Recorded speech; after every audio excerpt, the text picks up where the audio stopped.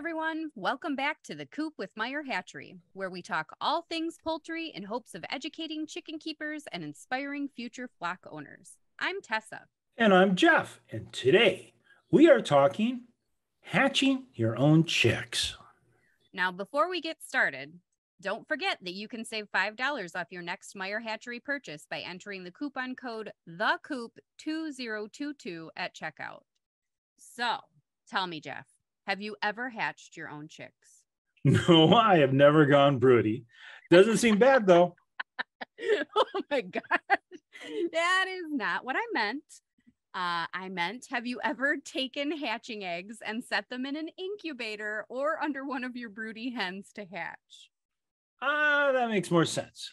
And yes, I have incubated eggs before. Good. I don't want to worry if I see an order for you of hatching eggs. It would be hard to work while sitting on those eggs, I think. So let's leave it to the birds. Incubating eggs in an incubator as opposed to hatching under a broody hen has some benefits. So let's talk about different incubators and how to choose your hatching eggs. I think the number one thing that first-time hatchers should know is that incubating your chicks at home, regardless if they're in an incubator or under your hen, they will give you straight run chicks. And what are straight run chicks? Well, they are males and females, pullets and cockerels. So make sure you have a plan for every potential egg you hatch. That is such good advice, Jeff. The first time one of my broodies hatched out her own chicks, over half were males. And they were ornamental, so it's not even like I could use them for dual purpose. It's good to have a plan in place for every egg to be a responsible hatcher. So what types of eggs have you hatched before? Oh, well, let's see. We did chickens, we did bantams, we did ducks, we did call ducks. We did what else? In 20 years of hatching, we did a lot of different things. So we did a lot. And it's a lot of fun too. That's awesome. I have only done chickens and quail, and I think that's it. Yeah, just chickens and quail. I've done them in the past. I have some quail in the incubator right now. It's nice to practice with your barnyard eggs on your first hatch to make sure you know your incubator. Imagine that, getting to know your machine. It's the difference between a good hatch and a bad hatch, though. And you wouldn't buy a new oven and use it for the first time to bake your wedding cake. You'd practice first, and it's no difference with an incubator. You can even set it up and monitor it without eggs inside, calibrating the temperature, humidity, which are key to a very good hatch. Now, I know you have used large capacity cabinet incubators, Mm-hmm. but I use smaller plastic and styrofoam ones.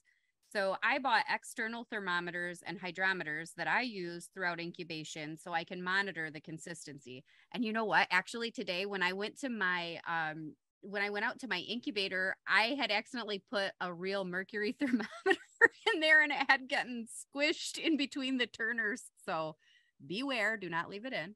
But these kind of things help me determine where in my house is best to put the incubator, because in my living room, the sunlight coming through the window was so hot that it was cooking one entire section of my first batch of eggs. And now I Right. found a great place that isn't near any doors. There's no draft, there's no vents, there's no windows with direct sunlight. And since I started monitoring the temperatures and the humidity with a secondary unit inside, my hatches have been so much better. What's it like Yeah, in a cabinet? right. It is so important where you put your incubator. Mm-hmm. And we found that out also, where, like you said, one room is different than another room. You got to find out what's the best room to put your incubator in. Mm-hmm. So with a cabinet incubator, do you have to buy those external pieces or are they just part of the machine? Part of the machine. Oh, see, that's perfect. That's awesome. And you know, I really like that because we farmers, homesteaders, we are so busy. I am all for using technology to make it easier. Totally agree. Mm-hmm. So, how did you choose the best incubator for you? And does it matter what kind of eggs you're going to hatch? Is one incubator better than others for different types of poultry? All questions we want to know. All right. So I don't necessarily think so. I don't think there's one certain incubator that's going to fit everyone's needs. It's what works for you and your situation. Like, I wouldn't run out and buy a cabinet incubator if I knew that I couldn't expand my coop and I am maxed out at 10 birds. There's just no point. I also didn't spend much money on my first incubator because they're not cheap. And with live chicks being so easily available to ship safely and quickly through Meyer, it's not something I needed, just something I wanted. For me, it's about being a part of the bigger picture. Incubating with an incubator is beneficial to those who don't have a safe place for their hens to brood for the full 21 days, or if they've purchased hatching eggs that are valuable to them. I don't like giving broody hens eggs that I've purchased because I have an egg eater out in the coop. And if my broody gets up for too long, then her eggs are fair game. And actually, I found them this morning like that. So, I really just like watching the miracle of the chicks hatching. The first thing that my chicks see are my huge face pressed up against the viewing window. And that must be comforting to them, right? Yeah, sure thing. I'm sure it's really comforting. Not scary at all to see this face looking down. I agree with you though. So we personally, my wife and I, we started off with a styrofoam incubator, 1, then it became 2, then it became 3, then as a dual Christmas present, because the wife wanted it, we got a cabinet. Nice. And it's an investment. It's not, no cabinet is not it's an investment. A cabinet is an investment. Absolutely. And you got to, like Tessa said, you got to look at your situation. If you got a coop for 10, cabinet doesn't make sense.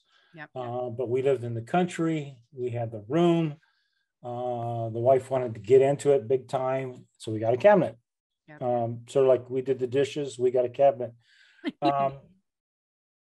And it was used for us, and it made a difference. And with a cabinet, there are ways in niche farming that you can easily make the money back. Yes, I think that's important too. I think I'm going to start consulting you for all of my investment needs, Jeff.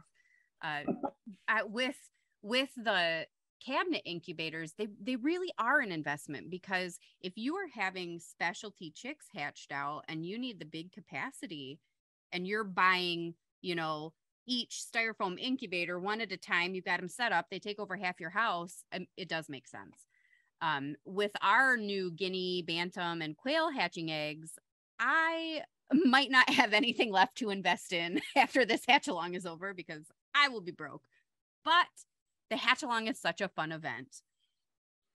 Yes, the hatch-along is one of the best events we do here at Meyer Hatchery. It's the perfect opportunity for everyone to have some fun, hatch new chicks, and learn something in the process.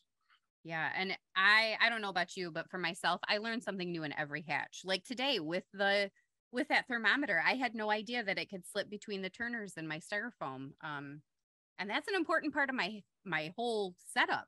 So my favorite way to hatch right now is doing half in the incubator and then moving them out to the broody when I would normally lock down. And last fall, some of my smaller bodied hens were not big enough to lay across all of their eggs. And temperature wise, they were losing them. They were rotting. So I started giving them these fake eggs.